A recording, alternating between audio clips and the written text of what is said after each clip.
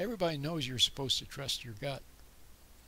They always tell you that when ladies go to a self-defense class, for example. They say, trust your gut, trust your intuition.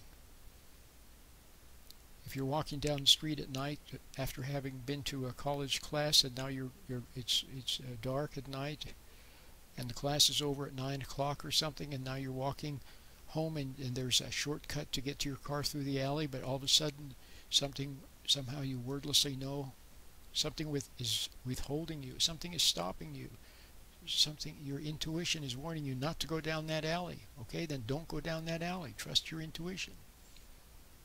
Okay, but we should be able to learn everything, discover everything by way of intuition. So that's what God gives you, which way to go in life, what to do, what not to do. See, little by little, slowly. That's the kind of relationship that Abraham had with God, Isaac. See, the great patriarch, the prophets, Isaiah, Daniel, see, Paul, people like that. He somehow knew within. Okay,